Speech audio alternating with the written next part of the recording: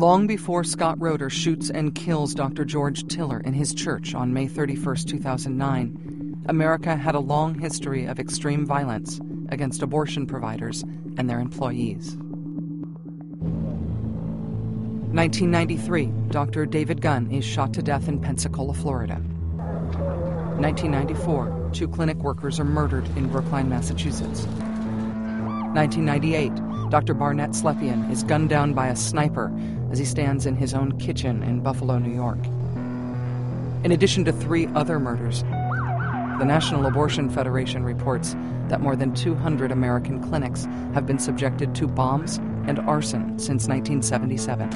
Those are acts of domestic terrorism which are intended to intimidate. So if I kill 1 doctor, maybe I'll intimidate 100 doctors. My business is legal. Their business of anarchy is illegal. George Tiller was one doctor who could not be intimidated. He was one of just 3 physicians in the United States who specialized in abortions done in the 2nd and 3rd trimesters of pregnancy. He was not shy about publicizing what he did, and he certainly never an apologist for what he did.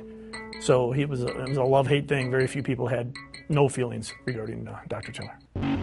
The first real flash of violence strikes in 1986 when a bomb is set off at the entrance to his clinic. We have had a major $100,000 bombing here in our organization, and 1 day later, we're in business. Stop killing babies!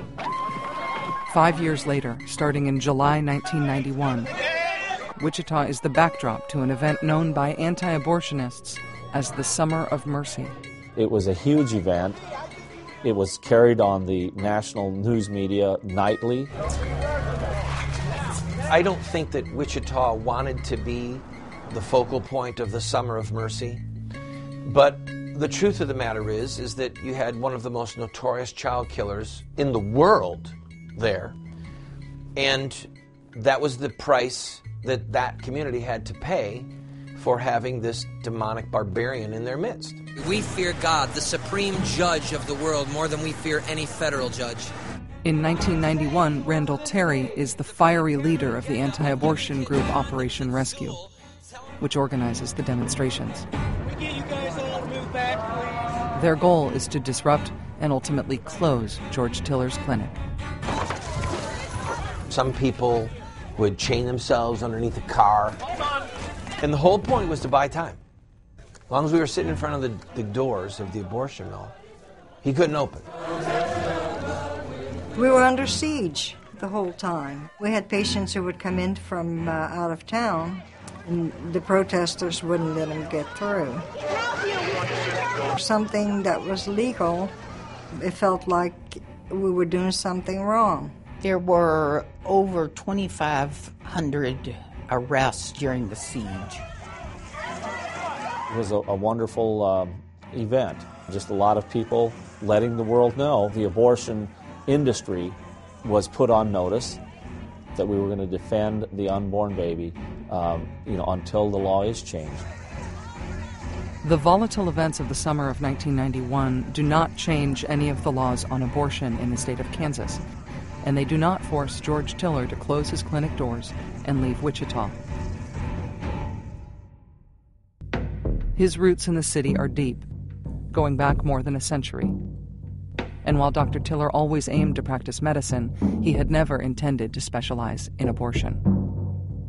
Dr. Tiller's father, Jack Tiller, was a family physician in Wichita, Kansas, quite renowned. And Dr. Tiller himself went to medical school.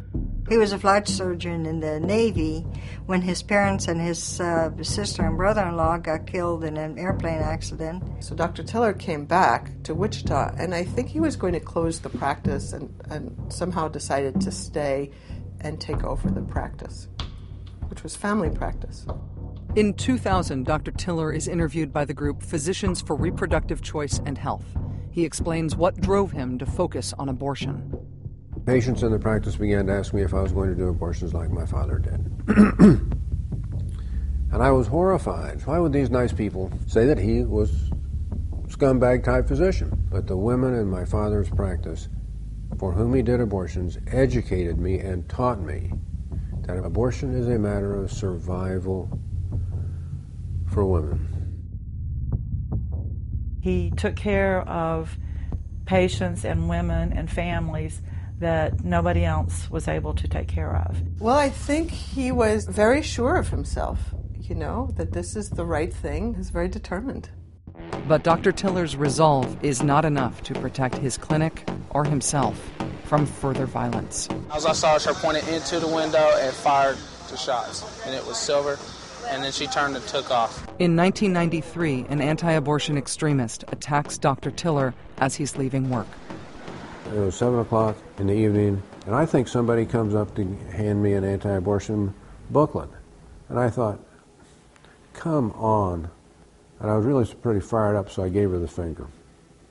The next thing I noticed, the bang, bang, bang, bang, bang, bang, bang, bang, bang. And then I was holding my arms.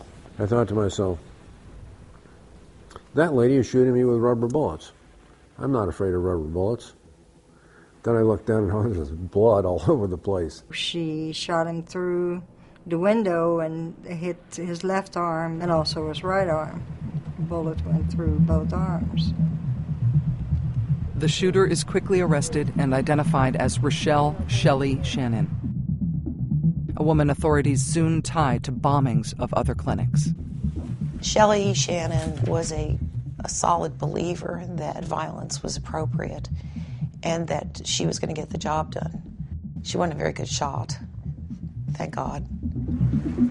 The doctors had recommended he take a few days off. He said, no, I'm going to work.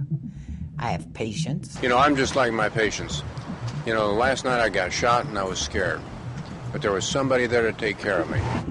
So the next day he just came in, his arms are bandaged, and just work as usual. He put up a big sign in front of his clinic that said, women need abortions and I'm going to do them. He felt this is legal, it's a required service, and I'm going to do it. There was never any question in my mind that I was not going back to work the next day. I was going to work, hell or high water. I am not going to be run over and I'm not going to be run out. It's just that simple.